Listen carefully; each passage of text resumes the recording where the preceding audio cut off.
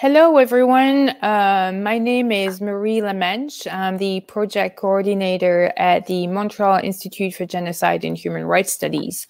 Welcome to our one-hour discussion titled Ethiopia on the Brink of Mass Atrocities. Thank you so much to our four panelists for joining us today. We have Sarah Hunter, who is the Communications and Digital Media Officer at the Global Center for the Responsibility to Protect. We have Samahang Abebe, who is a professor at Endicott College, Susan Stigand at USIP, and William Davison, who is Senior Analyst for Ethiopia at Crisis Group. Thank you, everyone, for joining us today from wherever you are, the US and the UK. We're going to start first with some remarks from each panelist, and then we'll go on to some questions. We really want our panelists to have a real dialogue today. And then you'll be able to, the audience watching us on YouTube and Facebook will be able to ask us some questions. So thank you so much for being here, and I'm really looking forward to this discussion. Susan, perhaps we'll start with you, and then we'll go on to William. Great. Thanks, Marie. Thanks for having me as part of this conversation. Maybe three sort of main thoughts to get us started here. I think, we're all following closely the crisis that's developed in Tigray over the last 4 weeks. And indeed, it's incredibly concerning how quickly that escalated. And at this stage, it's quite difficult to know the humanitarian, economic, and security consequences, given some of the communication blackout. But at this stage, the estimates are that 45,000 refugees have crossed into eastern Sudan, 1 million people displaced, several million people needing humanitarian assistance. So it's very good reason to be concerned. I think it's important to keep in mind that this is not happening in a vacuum. And in some ways, this is very concerning, but not entirely unexpected. So not unexpected because transitions, it's normal to have resistance from elite who used to be in power, from those who are seeking power, and they're incredibly difficult to lead and navigate. So the question comes down really to what are the ways to strategically manage that type of resistance in a manner that is non-violent?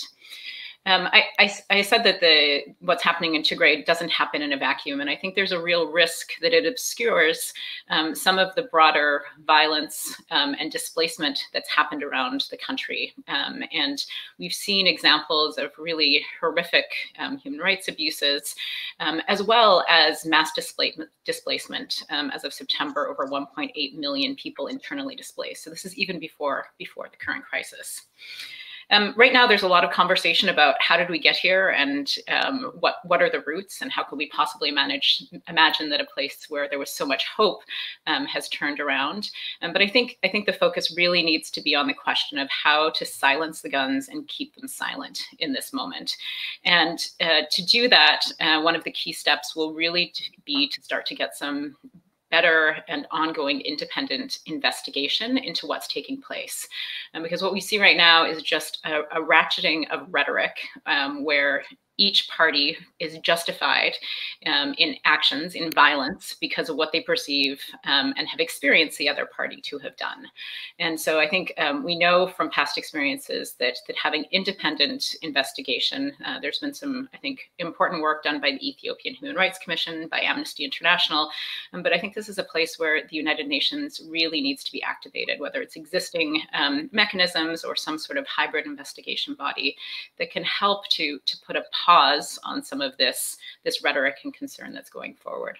And then the final point I'll just make in terms of this context is what's happening in Tigray is in the broader transition in Ethiopia, and also in a broader geopolitical shift in the Horn of Africa and across the Red Sea. And so any response, as we saw in Sudan's transition over the last couple of years, really needs to think about the interconnectedness of what happens between the countries in the Horn of Africa and the role and the engagement of some of the countries in the Gulf. These actors can be positive to help to push towards and forge solutions that are nonviolent, and in cases they can be disruptive, and whether that's done intentionally or just because of the broader political dynamics that are playing out. So I'll finish there for the moment. Thank you. There is a lot of room for questions after. William, would you like to go next? I know you were on the ground.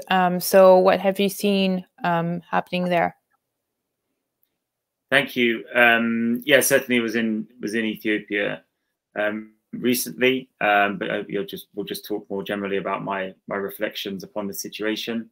I think as Susan mentioned, there's a lot of debate about the events leading up to this conflict, and the final justifications or the final sort of trigger for the conflict, and whether the war essentially is justified or not.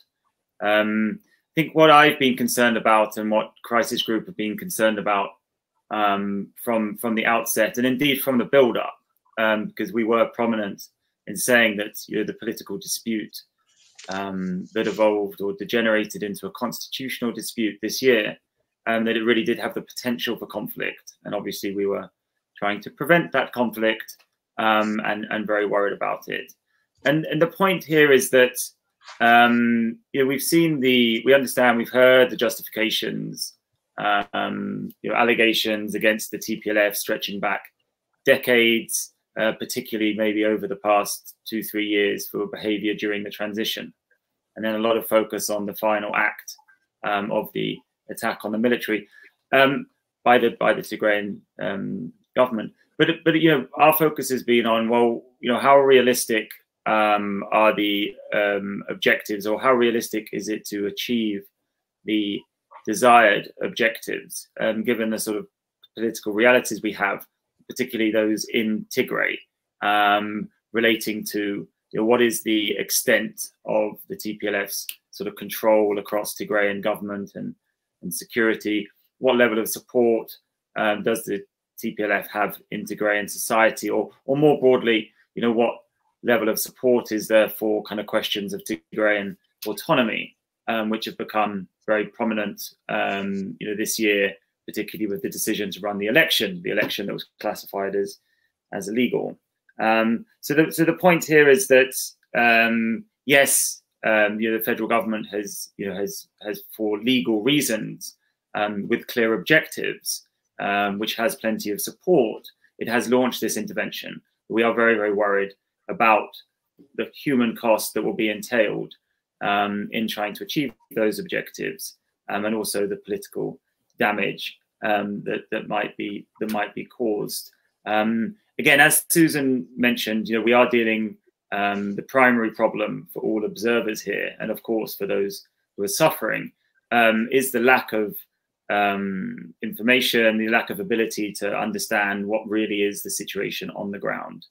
But certainly, so we are trying to build a picture from fragments, but certainly it looks very disturbing. And of course, there will be many sort of consequential, it will be very important and consequential to see how the conflict or the resistance to the intervention develops. That will have a huge impact upon the humanitarian situation and also on the broader political consequences.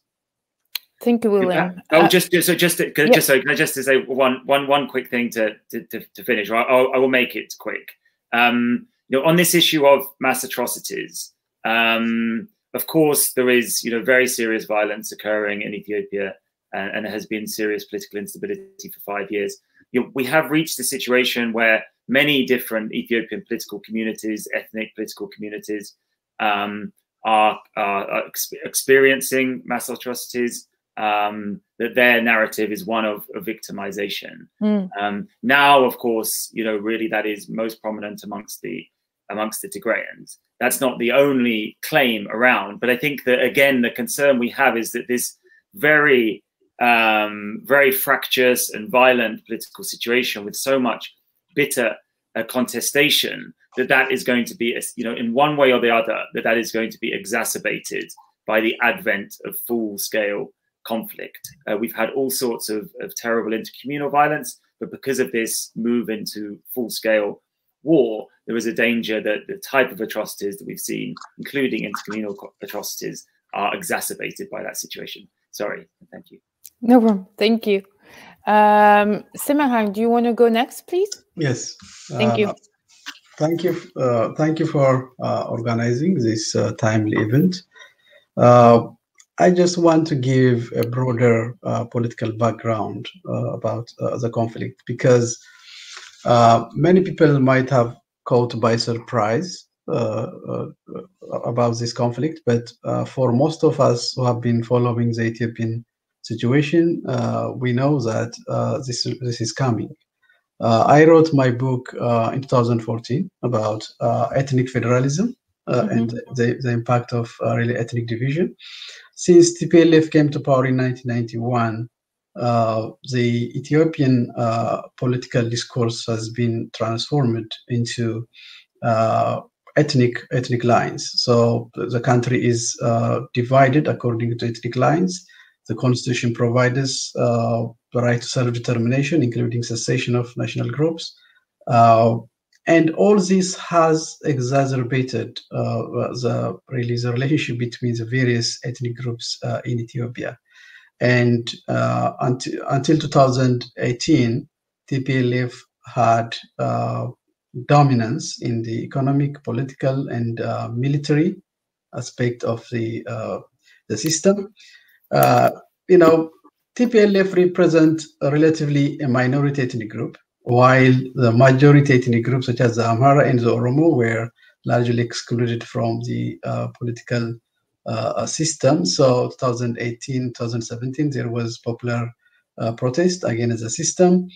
Finally, PRDF, which was a coalition dominated by TPLF, forced to elect the Prime Minister Abiy Ahmed as the new leader. So I think TPLF was expecting that Prime Minister Abiy Ahmed would continue to operate with the blessing of TPLF, but he swiftly undertaken many reforms, and also he consolidated his power, and he forced them to relegate back to Tigray. So I think mainly the problem is power struggle between TPLF and the Prime Minister or the federal government, because TPLF, they feel that they are really the author of this system, and they believe that they have sacrificed over 60,000 people to come to power, and they feel that they have special entitlement to rule Ethiopia, and they couldn't accept the fact that they are really rejected from power. So they have been taking different actions to sabotage reforms and to undermine his power.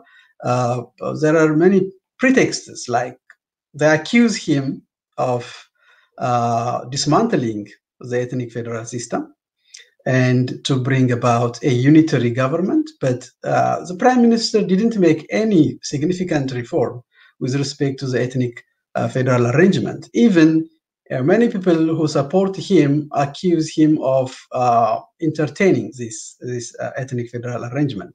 The other is the election, postponing the election. The TPLF didn't accept the fact that this election was postponed, and they had their own elections, and they consider the federal government as illegitimate.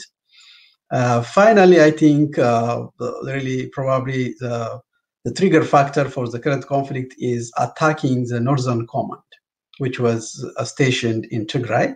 And I think the federal government has no choice but to act and save the lives of the really people who have been targeted in the Tigray region. Finally, this conflict started. So yes, there needs to be a peaceful resolution of the political difference in Ethiopia, because I think many people may not realize that the country is now deeply divided according to ethnic lines.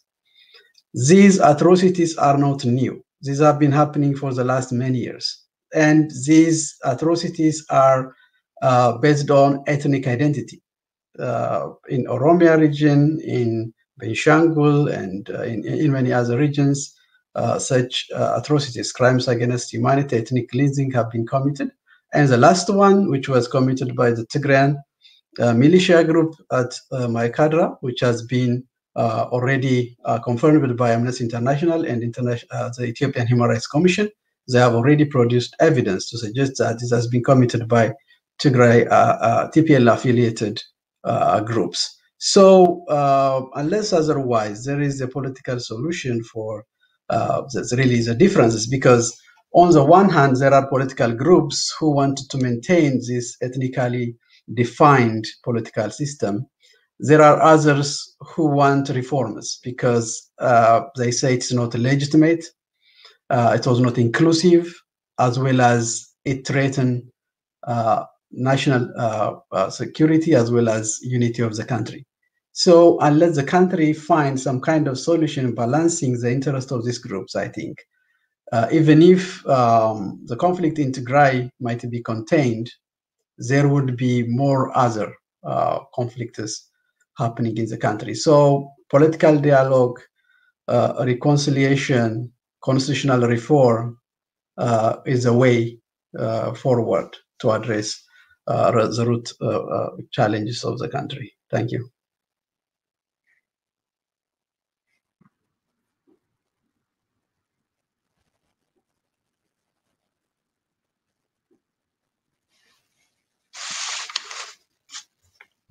Maria, I think you're on mute, but I'm assuming that I'm up next. It's okay. Yeah, Sarah, do you want to go next? Sure, quickly. So I think my co-panelists have given a really great overview of the situation thus far. So I want to build on a couple of points. So my organization, the Global Center for R2P, focuses primarily on research and advocacy within the UN in New York and Geneva on populations that are enduring or at risk of mass atrocity crimes, so specifically genocide, war crimes, and crimes against humanity. And so we've been continually calling attention to the risks of mass atrocity crimes, specifically in the Tigray conflict, where we did see concerns and risks that war crimes and crimes against humanity could be perpetrated against civilians there. And given the information blackout, it's been very difficult, as others have said, completely ascertain what's been happening on the ground. But there have been reports that have come out via refugees that have fled to Sudan. Some reporter access has been granted, some humanitarian aid, or the ICRC was able to visit a hospital, that kind of thing, and all of those reports can show the hallmarks that atrocity crimes are crimes that could amount to atrocity crimes or war crimes or crimes against humanity have been committed during the conflict there, and these are things from just indiscriminately attacking civilian areas to the targeting of civilians based on their ethnicity, use of civilians as human shields, attacks on humanitarian workers, on healthcare workers, the deliberate blockage of aid, which has been featured very prominently by the UN as one of their calls for access. So these are all abuses that can amount to war crimes and crimes against humanity under international law. So in a broader context, I do want to build off on what William and Samahan said about broader risks around the country, given that there have been increasing attacks along other fault lines and ethnic tensions throughout the country since 2018 in Benishangul Gumuz and Oromia and Southern Nations, Nationalities and Peoples region. Since August alone, there's been at least 10 attacks along ethnic lines and disputes along some of the border regions for various regions. In Afar and Somali areas, the Amhara Tigray border and the Oromo Somali border in a couple of different locations. The conflicts along those lines have displaced hundreds of thousands of people. Like Susan said, there's 1.8 million people displaced currently before the Tigray conflict happened. So these attacks along ethnic lines could also, possibly amount to crimes against humanity. And the federal forces have also been accused of employing, using extrajudicial killings and arbitrary detentions to try to address some of these ethnic militias in these areas. So that's also, a cause for concern. Those are the risks that we've seen in the situation in Tigray and in a broader sense in Ethiopia. And I think the widespread international community has been pretty outspoken on calls for peace, at the restoration of humanitarian aid, the protection of civilians, especially given last week, the buildup before the offensive in Mekelle. Also, to have the Nobel Peace Prize winner return to peaceful means of addressing this conflict. So the AU has sent envoys. The UN and different agencies have been very outspoken. You've got international governments. The UN Office on Genocide Prevention and R2P released a statement highlighting risk factors and stating essentially that, if the root causes of the conflict in Tigray and elsewhere in the situation in Ethiopia aren't addressed, that the risk of atrocities remains high. So, but unfortunately, I think the UN Security Council, they have not met formally. They haven't had a formal statement on the situation due to some of the politics behind that. But they have met under any other business in an informal manner, and have been continuing to actively, engage on the situation, but are very kind of hung up on what's happening with the AU currently. But I think we can talk about that a little bit later on. I want to get time for some of the questions, so I'll stop there. Well, yeah, you have given us all a lot to talk about. Obviously, our main focus is on civilians and the risks for civilians. What is the humanitarian situation like right now, both in terms of what has happened to civilians? I know a lot of them have fled the region, and then what is humanitarian access like? I know there's been there were some talks yesterday, I think, at the UN. So I would like to know what's happening on the ground precisely for civilians. I don't know. I know a lot of you can, like the four of you, can answer these questions. So whatever comments you have. Susan or William, or who wants to go first? I think obviously, like the trouble is at the moment is that the telecommunications blackout, by and large, is in place. Media access is highly restricted.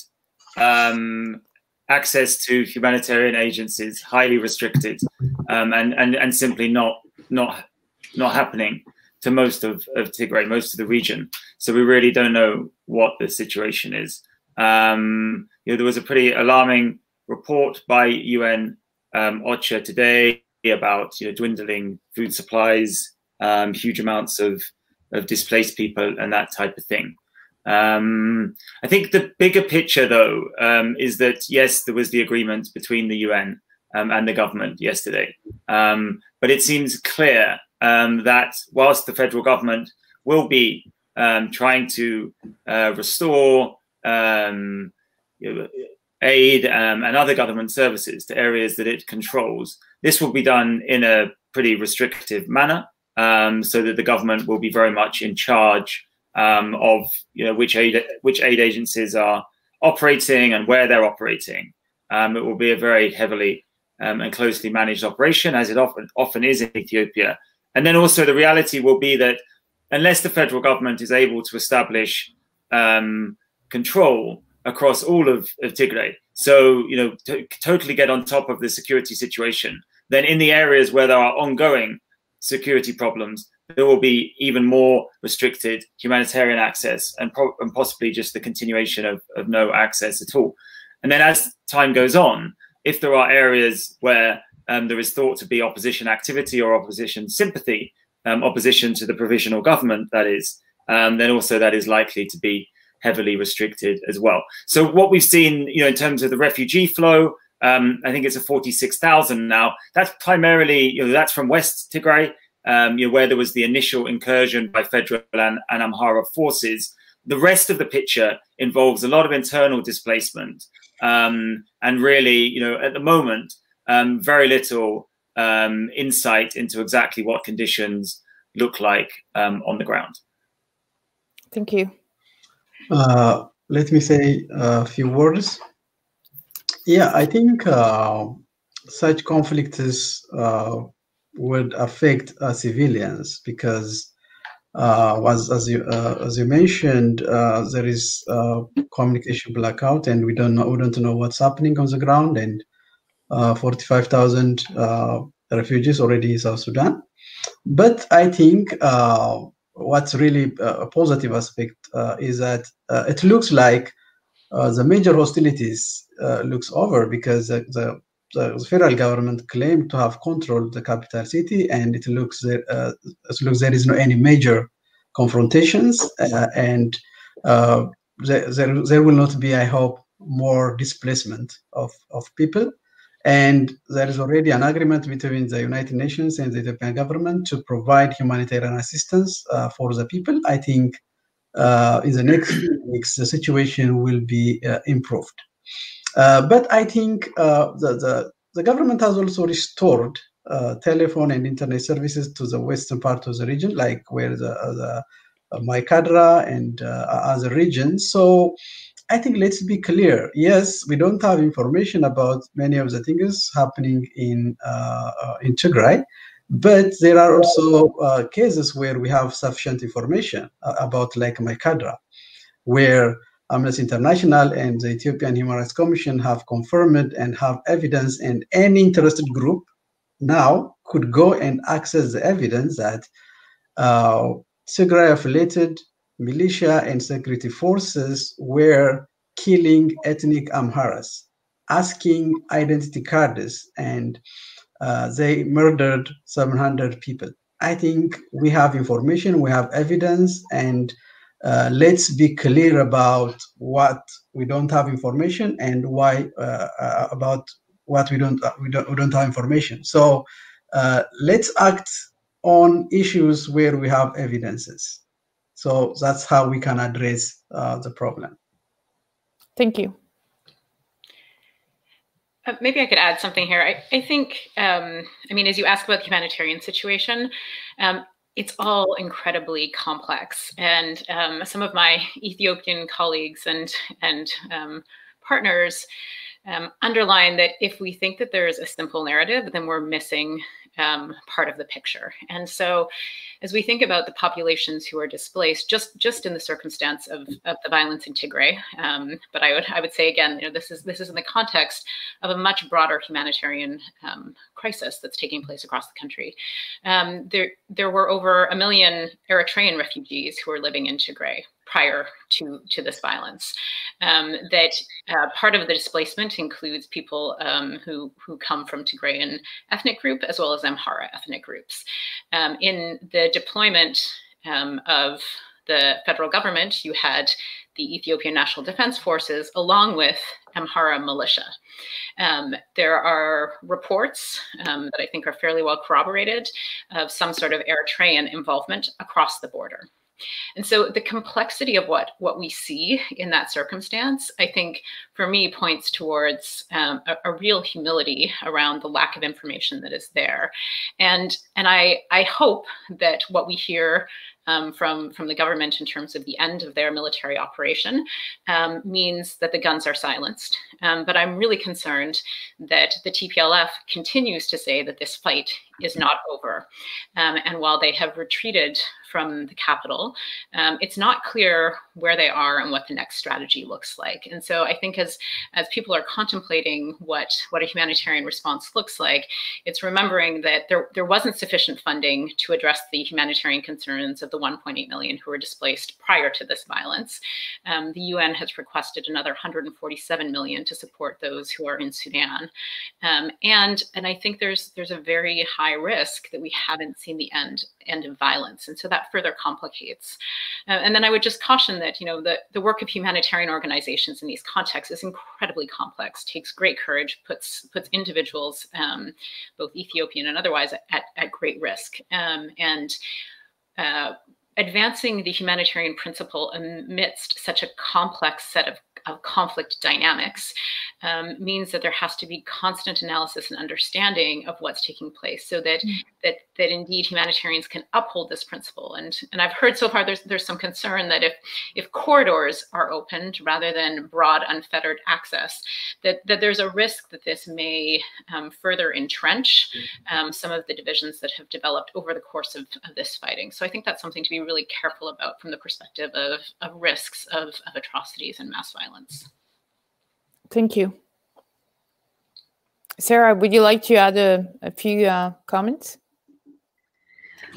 Sure. So I think the overview by everyone else was pretty sufficient, but I do want to just draw attention to, you know, the fact that Prime Minister Abiy said, you know, in Parliament on Monday that, you know, not a single civilian had, you know, been killed by the federal forces in operations, and you know, just from the few reports that are coming out of some of the more eastern areas, like I just don't think that that's, you know, entirely accurate. And I think it's definitely problematic to kind of say that, just because I feel like it lays the groundwork for some kind of rejection that, you know, the federal forces or their allies, you know, these Amhara militias as well, took any part in a targeting of civilians. And, you know, we have, in addition to the situation in Maikadra, which, you know, the Amnesty has reported on, and so has the Ethiopian Human Rights Commission, you have reports from refugees that have fled to Sudan from, you know, a town close called Humera, where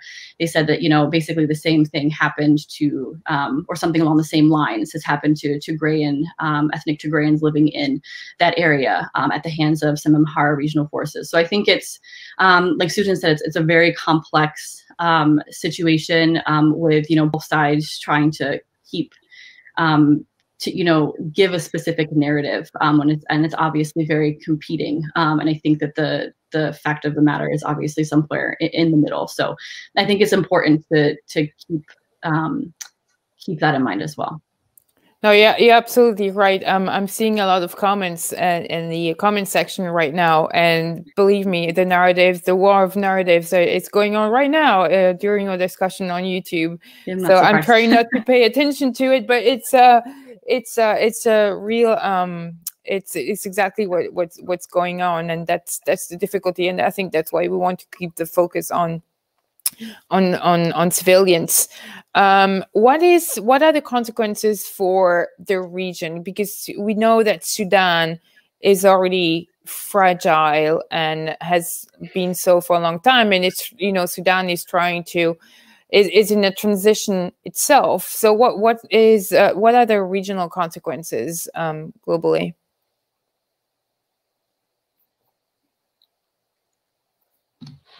Is that directed at anyone in particular? Not necessarily. William, if you want to go first.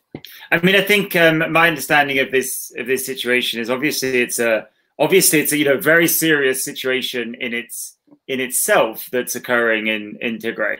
I mean, you know, what we have to be clear about here is that because of this information blackout, because of therefore the sort of, you know, ability to control the narrative or the battle for the narrative. Currently, we have no idea how many combatants have been killed in this conflict so far. We have no idea how many civilians have been killed. We have no real idea what the conflict looks like on the ground, and we do not know the conditions or the numbers of all the people internally displaced in Tigray. We've had, you know, what looks like at least a de facto annexation, reclaiming of territory in West Tigray by Amhara factions, and the same in southern Tigray as well. So there is just a huge amount that is not known about this conflict. And I think really, actually, it's that absence of evidence which is the most important thing here. Yes, we do know, and we have all seen, and we've heard a lot about these very serious atrocities in Maikadra. Committed by, you know, as reported by the Human Rights Commission. But we do not know anything else in much detail, and we certainly do not have a full picture of what has been occurring across Tigray over the last 3.5 months. And that should be the focus of all of us if we're concerned about human suffering and atrocities and the consequences of this conflict. So there is, you know, a very serious situation in Tigray which is occurring right now. It could get better rapidly if the federal government is to eliminate all Tigrayan forces and there is no significant growing resistance to the establishment of a provisional government. But that isn't necessarily going to be the political path forward here at all. So we could well see this conflict, a similar type of situation to what we have now, enduring to some degree, which will obviously exacerbate that humanitarian problem and all of the other problems. So we should keep our focus there. But what we do have in Ethiopia is obviously a broader problem of political fragility, you know, very unsettled transition. And I think a lot depends upon the course of the situation in Tigray.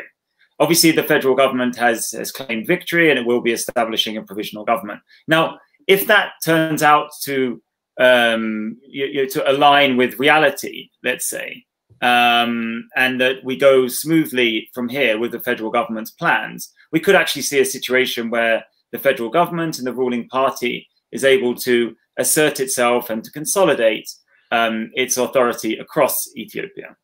If we move into a situation where the claims of victory are proved to be somewhat premature, and the suggestion that the Tigrayan society and population, the lower ranks of the government and the party in Tigray end up, resisting en masse to this federal intervention and the establishment of a transitional government, well, that could be a major blow to the federal government, both in terms of sapping its resources, getting itself, dragged into the proverbial quagmire, and in that case, that will, potentially increase Ethiopia's political vulnerability. It could embolden other government opponents. We've already seen a major blow, fragmentation of the Ethiopian armed forces with the commandeering of the Northern Command by the Tigrayan forces. Could we see further problem fractures within the armed forces? These would all be, hugely consequential developments. And I think at that point, there could be concerns for broader regional stability. More directly than that, of course, we have the Eritrea situation, which has clearly been a significant amount of support for the Ethiopian federal intervention here. Evidently, the Tigrayan forces are trying to increase Eritrea's involvement. We've seen the multiple missile attacks. Could that develop and the instability spread into Eritrea? Possibly. And then there is also the potential for instability in Sudan, and particularly in Eastern Sudan as well. But it's really, I think, only if this conflict situation entrenches in Tigray, therefore leads to a weakening, further vulnerabilities in Ethiopia, that we could have sort of seismic, broader regional consequences. Thank you. Can I speak? Yep. Okay. The Horn of Africa is one of the unstable region in the world. Obviously, this conflict would drag this region into chaos. Ethiopia has been considered to be the oasis of stability in the region, a country with more than 110 million people, as well as a strong security forces.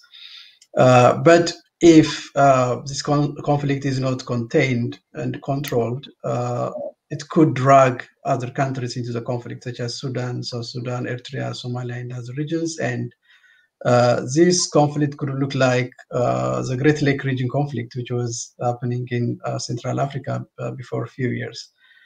And also the refugee crisis could affect the region, Eritrea, Sudan, and South Sudan, and other regions. And also, if there is continued instability in Ethiopia, many groups like Al-Shabaab and other terrorist groups could get really a better condition to do terrorist activities in the region. So I think it has a huge risk for the stability of the region, no question about it. But I think my problem is, yes, we don't have really much information and evidence about what's happening in Tigray, but there are, I think, clear information and evidence about what's happening. For instance, recently, the former House of Federation, Speaker of the House of Federation, has surrendered to the federal government. This is an indication that the government is in control of the situation and winning this war. And you don't, in the last few days, you don't see even TPLF really claiming that they didn't lose this war. Of course, they are saying they continue to fight, but it's not clear how they do it. So I think there are clear indications that the government is in control. And as I indicated earlier, we have sufficient evidence as to what happened in Maikadra. And I am very surprised that few refugees in Sudan said that they have been targeted, and we have strong evidence produced by Amnesty International and the Ethiopian Human Rights Commission, and it's very strange to really compare these two evidences, because these two organizations are reputable organizations who have confirmed the commission of these atrocities by Tigrayan affiliated groups. And just a few refugees in Sudan said something else, and we don't accept this reality. So in this case, how can we proceed? How can we address this situation? I think now any human rights group could access Maikadra and other regions to really get the evidence and the information. So let's be clear, and let's take action and some kind of reaction to the situation where we have sufficient evidence and information. Well, I think William has made clear that, you know, that there's the government controls the narrative as well. So I want to give William a chance to respond to that too. Yeah, I mean, I think the point here is that the point I was making is that, yes, there has been documentation by Amnesty and the Ethiopian Human Rights Commission of one incident in one part of Tigray, one town of Tigray, and indeed it's a very, very serious incident. Particularly the Ethiopian Human Rights Commission, the evidence in that report was very, very convincing. The Amnesty report the evidence was weaker. Now, with the Human Rights Commission, that was a preliminary report.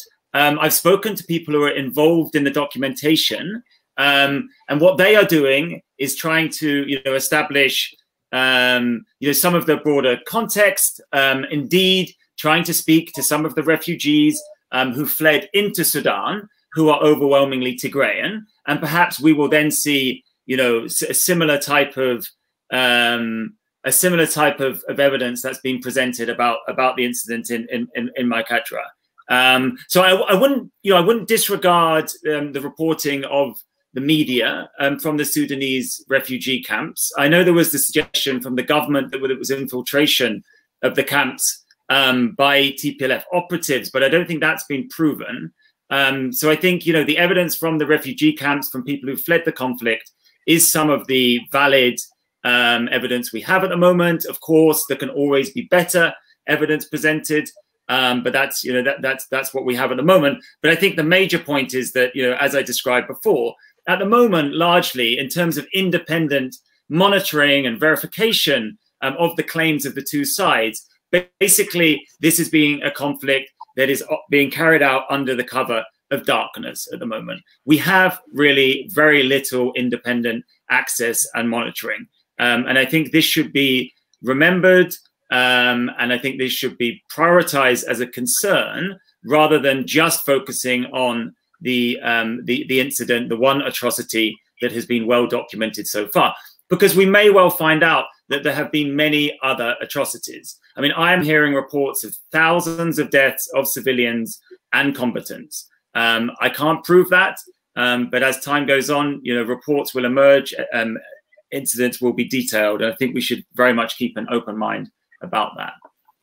I fully, I do agree with you. I think, William, I think we should, you know, in these wars, the government often controls the narratives over the others. One question that I would like to go to Susan and Sarah is the role of the African Union and then the role of various UN agencies. I know you both kind of specialize perhaps more in that area. What have UN agencies and the AU, what have they been doing or discussing or not discussing? Sarah, did you want to lead that one off? Sure, I can start that one. So I think that there's been, you know, a large response, you know, by UN agencies. I think specifically the UN Refugee Agency and the High Commissioner, Filippo Grandi. You know, I think on a daily basis, he's been continually speaking out for the need for humanitarian access over the last few weeks when it wasn't available, and you know how the blocking of aid into Tigray was, an urgent threat to an already vulnerable population there. So as mentioned before, there were already, at least almost 100,000 Eritrean refugees in, 4 camps in Tigray. There's also, a large number of already displaced Ethiopians that were relying on this aid already before the situation came to pass. And, he's traveled to Hamdat in Sudan to, meet with refugees and, call for support for the camps there. The camps that are being built for refugees are in a very, remote area with very little access. And so trying to ensure that they are, taken care of in their time of need. He's also expressed, significant concern about some reports coming in regarding Eritrean refugees being, forcibly repatriated to Eritrea, or, it's somehow being interacted with the possible involvement of Eritrean forces. None of that can obviously be confirmed, but he has mentioned that that would mark like a very significant breach of international norms and international law. So obviously, they're happy to see that the government and the refugee agencies and the aid agencies have pact to actually, start allowing some supposedly unfettered access to the region. But I think, as William pointed out, and Susan pointed out, ensuring that that's the case is going to be instrumental in how that plays out. Additionally, some other organizations within the UN have been outspoken. Obviously, the Human Rights High Commissioner for Human Rights has, released some statements, multiple statements, which I think is important to note. I think shows the severity of the risks of the conflict, because I think her preference for diplomacy is a little bit more behind the scenes and one-on-one. And also, the Office on the Special Advisors on the Prevention of Genocide and R2P released a very strong statement highlighting, for the UN, the risks of atrocity crimes being committed, not only in Tigray, but as we've been discussing, the broader country. And so stating that, if the roots of the situation aren't addressed, that, atrocities, the risk for atrocities in Ethiopia, in Tigray, and otherwise remains high. I guess I'll kind of wrap up with the council, the Security Council specifically. So I mentioned before, the council hasn't met formally or produced any type of press statement or formal statement on the situation. They've only met on the situation under any other business, or AOB. And what's unique about AOB, for those who don't know, is that, no state can veto a holding of an AOB meeting, but the meetings are informal, not on the record, and completely private. So unless a state comes out and says, what will happen there, the general public and the wider community isn't going to know. And I think, as some have seen, there was some back and forth on whether to hold a meeting or not to hold a meeting. Basically some of the African states wanting to, postpone the holding of the meeting because they wanted to see how the AU was going to, the AU that had sent envoys were going to reach Addis, and what impact that was going to have on the situation there. My hope is that, I think that the UN Security Council should be taking a more outward stance on the situation, and, calling for the protection of civilians, calling for the insurance of the delivery of humanitarian aid, and expressing that, under that, protection of civilians and, getting access to see, and assess what's actually the situation on the ground is very important. So I think I'll stop there. Thank you. Maybe I can just add on the African Union. So the under South African President Ramaphosa, who currently chairs the African Union, 3 envoys, former presidents, were appointed to go to talk to the federal government, ideally talk to other parties as well, about how to silence the guns, which is the African Union's priority and theme this year as part of its broader Agenda 2063. And I think it's really important, if we look back at other circumstances where there have been risks or circumstances of mass atrocities in the region related to domestic issues that may or may not have had regional implications, like Kenya in the election violence. it's really critical that the international community rallies behind and provides support through its diplomatic messaging, through technical and financial assistance, if and as needed, to the African Union's initiatives and work. And I think that this will become increasingly important. One of the biggest challenges that I think is faced on a political front is this deep polarization, and the perception that comes from the legacy of 30 years of a government where there were reported, documented instances of corruption, of human rights abuses, and the expectations and the divisions that have been created over the last 2.5 years. And one of those is a sense that any sort of negotiation accords equivalence between the government itself and the TPLF. And I think this is where there needs to be a more creative set of thinking and really a more foundational conversation about the horrific costs of violence. And on the other hand, the potential and possibility, if Ethiopia were to be able to continue on this trajectory that meets the great hopes and expectations of the Ethiopian people for a different kind of country going forward. And I think that this is an incredibly complex conversation to navigate. But I also worry that in the context of the UN Security Council, which remains incredibly divided itself, leave aside Ethiopia as a specific issue, that the choreography leading into that needs to be really carefully managed. And so in that circumstance, activating some of the UN agencies, using the UN's good offices, and I think some of its best possibilities to be seen as an independent body, which clearly we see in the conversation that's taking place on the sidelines of this panel, that we need to get to a place where people have some greater trust and some greater credibility in the institutions that exist, and will hopefully protect citizens going forward. Yeah, looking at the comments on the side, I wonder how some kind of national dialogue between these between different groups and communities can take place, considering the current conflicts. How do you see that happening? Perhaps William, do you see something like that happening between some kind of, how can you establish trust between people to discuss these things, considering the narratives are so polarized? I mean, I think it's something which is, it's something which is clearly needed. It has quite a lot of support. The concept of a national dialogue has quite a lot of support from the Ethiopian political elite, including from the opposition. Arguably, it's something which should have occurred at the outset of this transition, particularly, especially in retrospect, we can see that.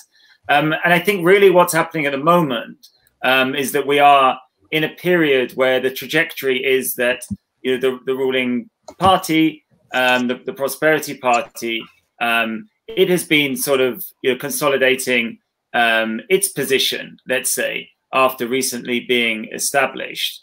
We've had all of the political problems this year, partly related to the COVID-induced election delay, and that's put us in a circumstance where a lot of the main opposition actors are either imprisoned as a result of the July violence in Oromia, and now, of course, we have the conflict against the only formal opposition bloc in the federal parliament, the TPLF.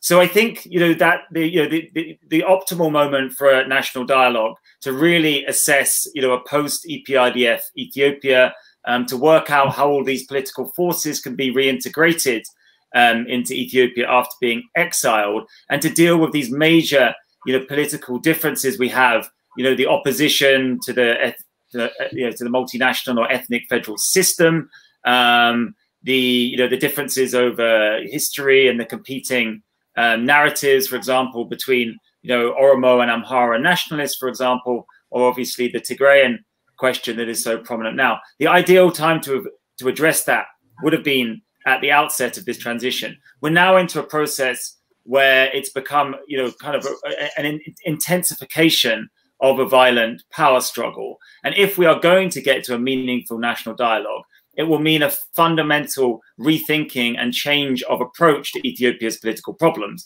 At the moment, we have one political vision, a broad political vision that is being implemented primarily from the center. We don't know all the details of the end state, but we see a process where that federal and central power is being exerted along with the vision. And that's the path we're on at the moment. Our concerns at Crisis Group is that is going to lead to continued instability due to blowback from political forces, particularly ethno-nationalist political forces that do not share that vision. But at the moment, there isn't really any sign of that type of compromising approach from the ruling party and the federal government. Thank you, William. I think that leaves us only 2 minutes to thank you for participating in this discussion. Obviously, the comments on the side prove that there's a lot of work to do. There's a lot of polarization, a lot of different narratives, and I think it's important to remind our audience to keep comments polite. Thank you very much to the four of you for joining our discussion today. I hope we'll look at the situation further. So thank you very much, and I hope you have a nice Christmas break wherever you are as well. Thank you. Thank you, Marie. Thank you very much. Thank you very much. Bye-bye. Bye.